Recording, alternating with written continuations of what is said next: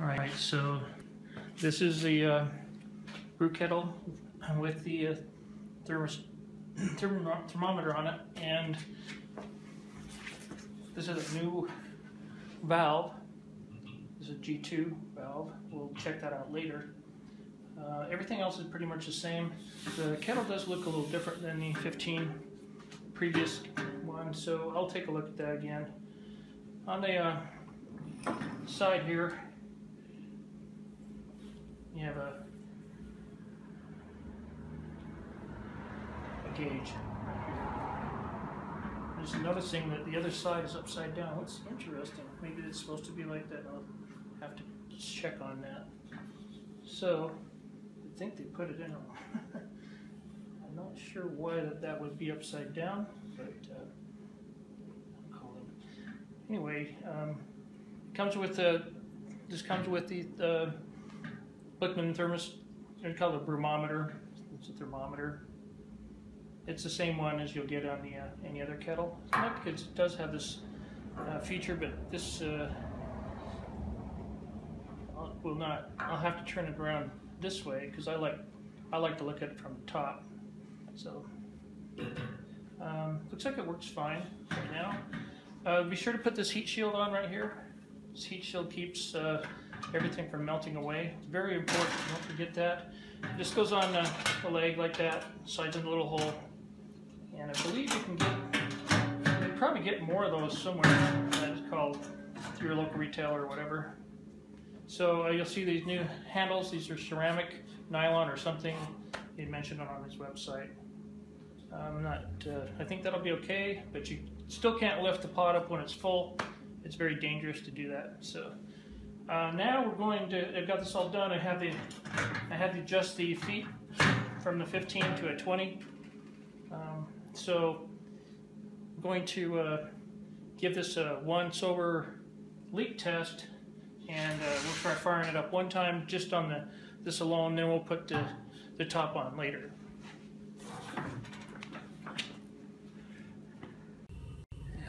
Hello YouTube.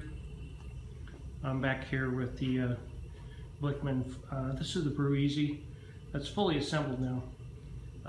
I got pump situation right now is just temporary. We'll be getting something else to make that work.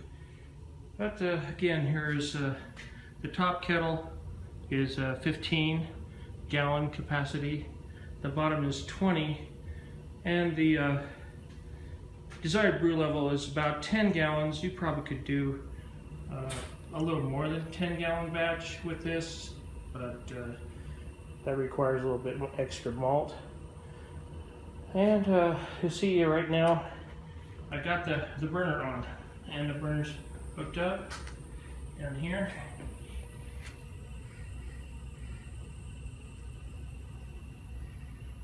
You see the top tube here. We'll open this later. This will recirc the wort all the way through. It's kind of a nice little setup here. Everything's they give you is stainless steel. Right now I don't have enough water to register for the actual temperature of the boil, but since it's boiling, I really don't need a temperature accurate on that.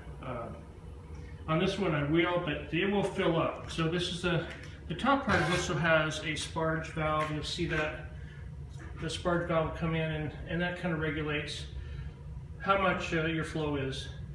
When it gets to a certain level, it'll shut off. And you'll see the false bottom there.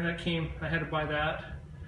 But it's a pretty good unit. I put the lid back on just to keep the heat in. And in the garage, and I'll open the doors here just to barely started. So this is the first wet test with just plain water.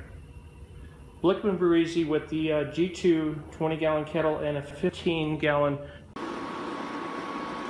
Okay, back I'm at about 162. This is just straight water on the top, and about 160 on the bottom, but the bottom one isn't accurate because the water isn't quite hitting the thermal well. So I'm going to have to figure something out for that. I think I'll get another thermometer on the outside. Anyway, It's probably pretty close. Now I just shut the turn here. There you go. I shut the gas off down low. Now we're getting a little too hot.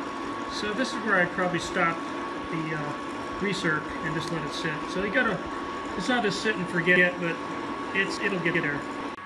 All right, this is an actual brew day. This is an experimental first brew. We have a Vienna lager. We'll just go over ingredients.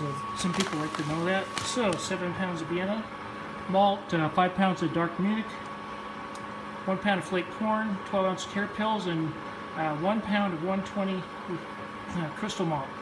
So that's enough for 7 gallons. Now, what we have here is, you'll see that this temperature down here reads 112, and I'll put a digital that goes to the bottom just to make sure, and it's 113, 114. You see it going up. Now this is the secondary kettle. This is the mash tun. It's lagging behind a little bit, but I think with some adjustment, I should be able to get that going. So that's what we're looking at. It's kind of lagging a little bit. So what I think I'll do is, this is the first time, so what I'll probably do now is open up the valve and or maybe close this valve. This valve would just feed back into the kettle. So we'll figure it out. Anyway, that's looks like it's pretty close, not too far off. Got about and the temperature reading about the same. So I guess I'm actually hitting the thermal well right now on this bottom kettle. So here's another view. So that's the whole thing right there. You can see the pump. Now I've got everything kind of laying around right now. I don't need the chiller, but I got it sitting there just ready. And you'll notice on the this pipe right here, this tube comes out, goes into the pump. Through the pump, there's a valve here. You need to put one of these on. It goes too fast without it. And then this goes back up to recirculate. See, go right back up there. Get back a little bit here so you can see the whole thing. So you see the entire thing there. So right now we're just doing the recirc. We're not doing any kind of cooling. One thing I am concerned about is the proximity of this hose and this heat shield. It seems to be okay right now. I mean, I can touch it. It's not at melting temperatures, but it's still something I think you want to keep an eye on. Looks like we're at 120, about 119, and so we're a little bit off. See, so this one says 123, so I'm going to go with the top. So I did want to mention the boil volume.